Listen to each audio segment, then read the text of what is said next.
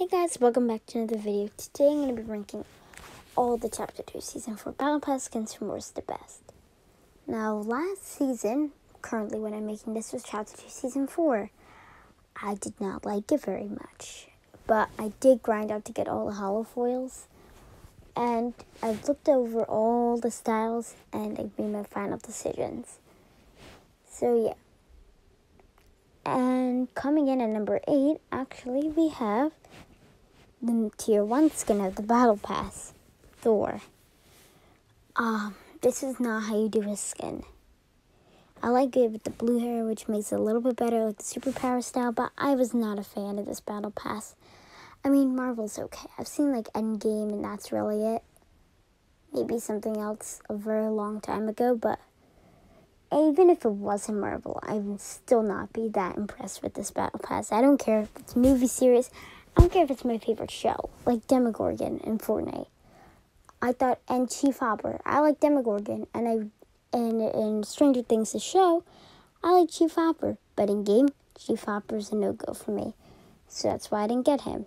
And that's how I base Fortnite skins off, how good they look. And Thor is not one I would run at all.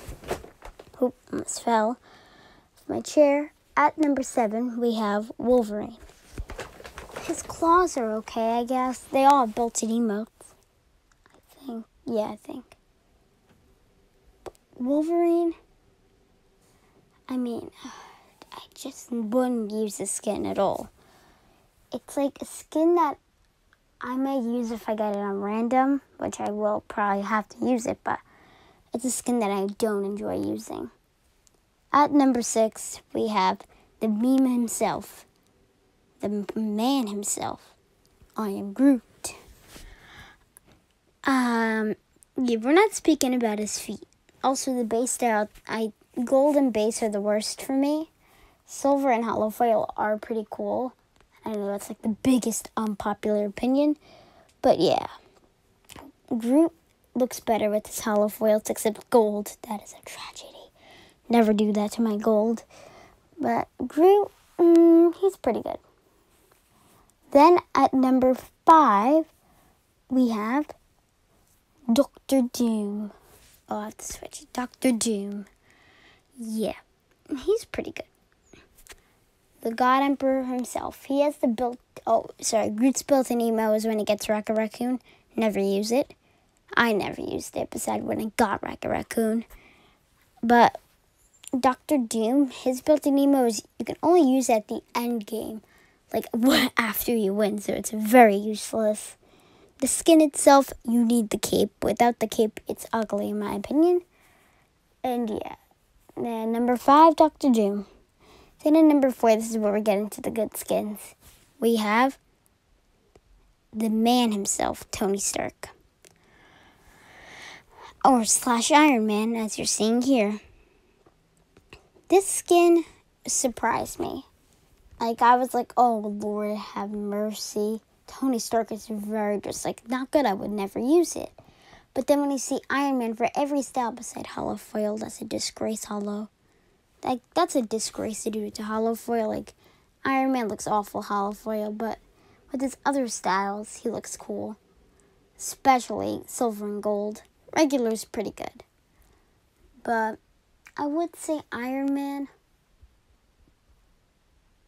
is a good skin. I'm trying to think of the right word for it. It's a particular skin that some people like and some people think it's good. I don't know anyone that thinks it's bad, but I'm not someone who thinks, oh, best tier 100, for sure. Yeah, that's just not me. Then, at number 3, we have Transformer, or that's what everyone calls her that I didn't talk to, Mystique. The only reason she's this high, she'd probably be like where Dr. Doom is. But the only reason that she's this high is for her hollow foil and her built-in emo. The built-in emo in creative is so OP. Like, I'm basically showed my friends with Mystique's emo who have it my entire locker because they started more recently. So yeah, Mystique is I would classify it as the most overpowered built-in emote ever. Yes, if you shoot someone, it takes it away, but in creative, like when you're letting people try things out, instead of having to spectate them, you could just, oh yeah, I'm Mystique, transform. Then at number 2, we have, yeah, it's Storm. I don't know how many people like this skin at all, but I love it. Every style, beside the original one you're seeing here, is fantastic. Punk is great, Silver's good, Gold's pretty good, and Hollowfield is amazing. Storm, a great skin. Then at number 1, and this is probably going to be like, oh, you just like sweating. We have Jennifer Walters. Now, the fun fact here is, I prefer She-Hulk over Jennifer Walters. If it was just Jennifer Walters, she'd be probably behind Mystique. But that built-in emote in the She-Hulk is amazing. I think the foil styles look better with her without the She-Hulk. But with the She-Hulk, they also look great. But the original and Crimson, definitely better with She-Hulk.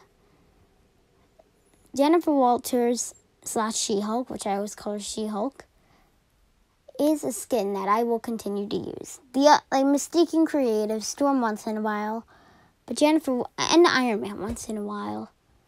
But Jennifer Walters takes that number 1 position for sure for me. Anyways, thanks for watching the video, and I'll see you guys.